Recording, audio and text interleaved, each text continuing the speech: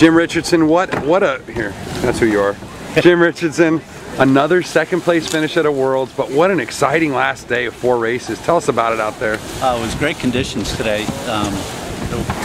It wasn't too much wind, but it was great wind, and everyone was pretty much in control of their boats today, unlike most of the prior days. So, you know, it was all on. The race committee did a great job getting 4 races in.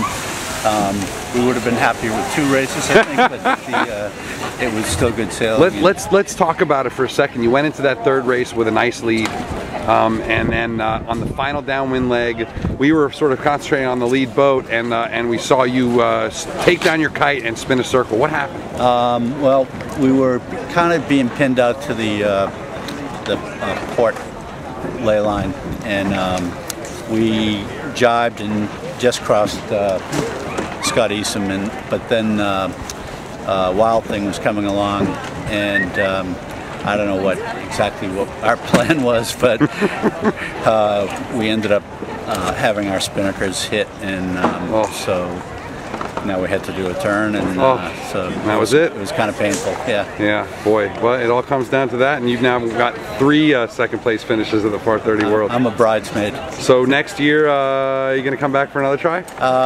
We'll see where it's going to. I don't know. I think there's been some talk of Sweden, but it's a beautiful place. Yeah, it is. It'd be, you know, we'd take a look at it for sure. All right. Well, good luck. I hope you come back, and I hope you put this one away like you did with the Par 40s after a long try as well. Thanks. Jim, good job out there, brother. Thanks, Alan.